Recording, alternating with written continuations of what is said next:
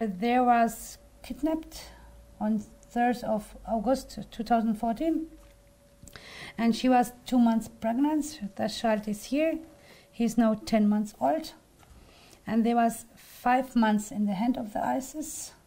If it's not too terrible for them to describe, can they tell me and our viewers what happened on that day when they were kidnapped? We was in Khanasur near Shingal city. They took us. Were the families separated, men and women? They separate, depend of the age. The gents completely they separate from us. I don't want to ask uncomfortable questions, but if the family would tell us, what happened to the women who were separated from the families? Our girls, they separate from us 6 upwards. If they're a little bit looking big, then they belong to the sex slave market. They sell them in front of our eyes. They sell our sisters, our daughters. We could not do nothing. And some of the girls, because there was a lot in that time, they sell them just for 10 euro. The age of 6, yeah. Is that because that was the age of Aisha? Yes, correct, 100%. That's Mohammed's wife. Yes. At 6 years old. Were children that young raped? Guarantee. There has no. They take them for that case. That's the reason you're saying? Yes, that's it. Did any people try to fight back? They come back to this house and they will be kill all of them, but this call come. We went, there was 3rd floor, we went upstairs. They has even their machine to cut the woodens.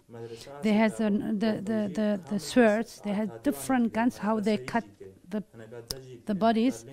Let me understand what you said. Did you say that there were saws, industrial saws to cut people up? Yes. Is that what you said? He saw it on ice, yes.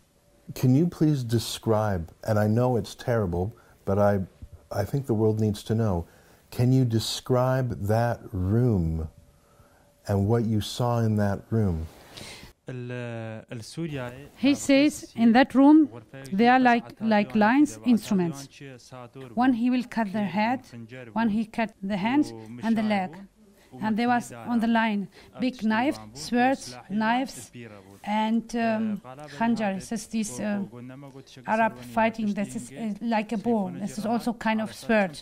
And the last one was the machine to cut the wooden, that to cut the people in the half through the wooden machine. And they told them nobody till now was survived from this house. They will be cut in pieces, and they separate them already. They bind the eyes normally, but they got cold. They was lucky, and they told after you release from here, nobody will touch you more. How did this end? How did you get out of there and come to Germany? It was continue how they separate us. They like to rape her, to take her. Then they brought her to Lehfer. That is the village station where they bring the girls. We was known they will separate us. I mean, they will take her. She says we both not to be separated because they are fresh married and then she's pregnant. There was a step and there was a sack full wheat powder. And she says we went under these steps and we put these big sacks in front of us that nobody can see us. She says 3 times they searched the house, but they didn't find us. In the night we ran away then. We start in the night first to run away from there, and that was rainy time. Sometimes the water was coming up here, heavy rain, and she was pregnant, of course, with a child. Of course, it's cold. And the night, 4 days, 4 nights, they was on the way. In the day, they hide them some area, and in the night, they're walking. She says we came again to one area. Normally, that was their point, where the leadership, they were staying there, and they came in the night, they knock on the door. They was not known who is there, of course. They knock on the door, but nobody. Later they come to know there was ISIS. They didn't open them the door. They like to ask how we can go to Sharfadin, but nobody opened the door. If they open, they will kill them, of course. Then I knock on another door, and they explain that she's pregnant and they are running away. They are Yazidi and they has this kind of problem. That lady, she was good with them. Even she belonged to the Sunnah, but she was okay. She told, "Come, I will show you the way." That lady, she showed her the way to come to the Yazidi area. After this, there are a program from Stuttgart, from Germany, that they take the ladies, which one they was in hand of the ISIS, and she come about official way, but the program of Stuttgart, they take only ladies, not gents. And he come about illegal way, but she says they brought us to their home, to the camps here.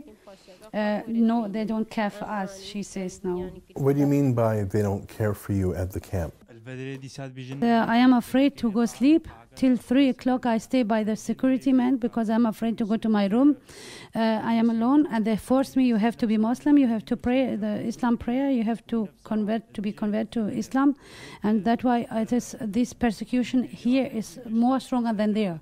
Are any of them supporters of ISIS? He believed that they're all ISIS. According to their behavior, what they behave as there, that's the same rules, the same persecution. She says like this child, if she's crying, they will take her from, the mother cannot stop her because she's hungry or something like this. She saw one child, 1 year old, that they took from hand of her mother, and they took the eyes of the child out and they put in their mouth, they eat the eyes of the child. I am shocked now. The ISIS terrorists did that? They are under drugs, the people, by self. That's why they can do that.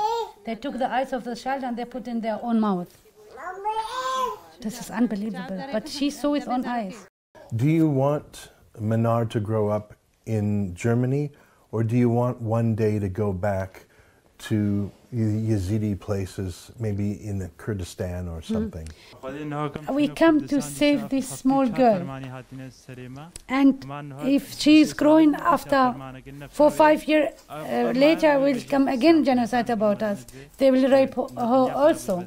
That's why we come here to save her life for her, and we don't believe that we have a future there. We told we will go to Iraq because here we are also persecuted. That's why we was confused. But for her, maybe here we have chance not to be raped. Well, thank you very much for speaking from your heart.